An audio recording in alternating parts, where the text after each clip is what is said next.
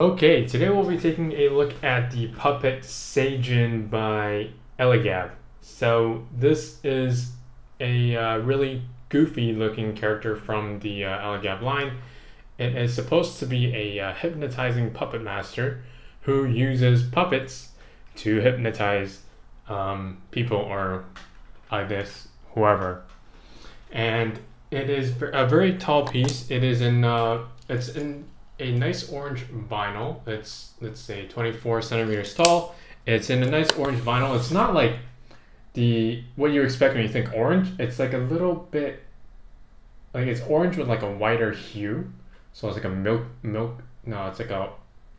it's just orange with like a whiter hue. It's not like the very popping or bright orange that you would expect. And so we'll get into this toy now. So yeah, so these guys have hands. This guy has hands that are really not really hands. They're just like little pokey things, which is used to fit in your these little puppets, finger puppets, I guess. And we'll look at the main part itself. It's in a very nice. Really like the color coordination on the face, with the pink, the green, and the orange here. It's quite nice with silver sprays. On the top of the head, it's just like a weird looking, like a middle of a vacuum or something, like a jet or something. And the arms and the body is quite sculpted. It has very craterish looking details. It's in a nice metallic blue and a gold spray, whereas the middle part is in a regular yellow color. It has these little like chest plates that kind of look like it's a part of the lapels in a suit. And here's the back end of it. Articulation wise, the head is movable, and the two arms as well, and the two legs. Both of these, it comes with these 4 puppets, and all of them do fit on the toy itself, although I think some do fit a little bit nicer than others. So we'll look at each of these guys individually. I think Elegab does put a lot of detail into each of these guys. You guys can see in the back you have these like craterish looking fins, and it's got a real goofy looking face. We'll look at the other one here. 2 eyes, a goofy looking mouth, and these suction looking hands. These look like breasts, and these kind of like bobules or tumors on the back of his head. This one is just an eye. It's a bit more creepy looking. It's got veins. I really like the ones or the additions with the veiny eyes because it feels more creepy than the regular types. And here we go. It looks a bit more wrinkly. So each of them are very different. So it looks like these 2 are in one set, and the other 2 on another set.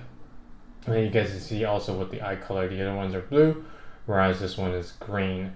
And you can tell also by the texture, it's more fitting. So this kind of looks like a claw or like a hand, like chicken hands or something. You can kind of have it like that. It looks like a hand there. So that's quite nice, and it's very cool to see him with toys with accessories, with his patrol car too. That also comes with like little toy accessories. So it's very cool to have like sets with little things to play with, and it makes it a bit more playable. You can switch out the arms, kind of makes your guy look a little bit different. And you kind of have like these like puppet audiences that kind of like watch this guy try and hypnotize the other toys. So for colorway, or this guy for retail, I think it's like 9,800 or something yen, around there. Not too pricey. Elegab stuff is always never too pricey. I think it's around there, or like 12. Anyways, not too pricey. And I had to get it on the secondhand market. I haven't been able to win any of the lotteries yet, so my Elegabs are usually at secondhand market price.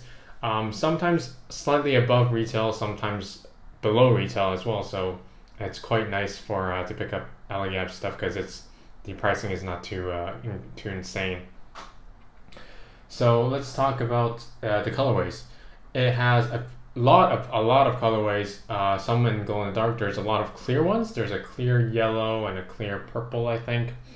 And I really like the for this guy, I like this color, and there's another one, I think that was like pink, with like a lot of pink colors and like greenish sprays. That was very more vibrant. The colors are much more vibrant, so I prefer that one as well. But it's very hard to come by an Elegab colorway that you like. or to be able to pick it up at a fair price in a colorway that you like. So, you get what you get. And this one is still not bad because at least the colors kind of coordinate. So we'll settling with that for now. So that's it. This is the Puppet Seijin by Elegab. Thanks.